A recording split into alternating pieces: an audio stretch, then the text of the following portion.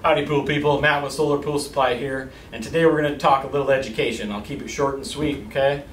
We're going to talk about system sizing, which is the most important, biggest question that we get. So solar pool heating is all about the size of your system to get the results you're looking to achieve. The first thing we look at is pool size. You want to look at your surface area, not the volume. Surface area is where most of your heat loss occurs, and we're trying to offset that, keep your pool warmer. There's some great resources for that. Google Maps is one of them. If you have an odd-shaped pool, you can use their tool to accurately measure the surface area of your pool, which will help us determine what size system that you need. You can also go to our website, solarpoolsupply.com. We have a How Many Panels page, which will walk you through everything that we're going to talk about in greater detail. The second thing that I always look at is climate region, which is what area of the country that you live in. There's a lot of big fluctuations in temperatures, as I'm sure it's obvious. Harsher winters, warmer winters, things that we take into consideration when sizing your system and getting the results that you're looking to get. The third thing that I look at is mounting location. Most of these systems are installed on the roof of a home.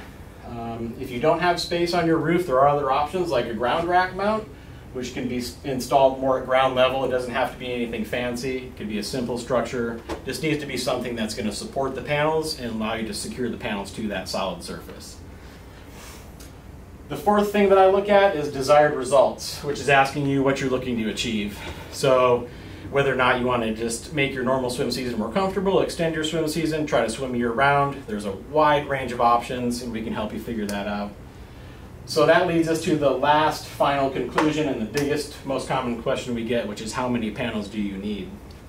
So after reviewing these details, we can determine, for example, if you're using a 4x10 panel, it equals 40 square feet per panel. So if your system is 5 panels, it's 200 square feet. So that can help you determine what size system you need to purchase to achieve the results that you're looking to get. You can go to our website, solarpoolsupply.com, give us a call. We have a full staff of solar experts just like me that can help you determine and choose a system that's right for you.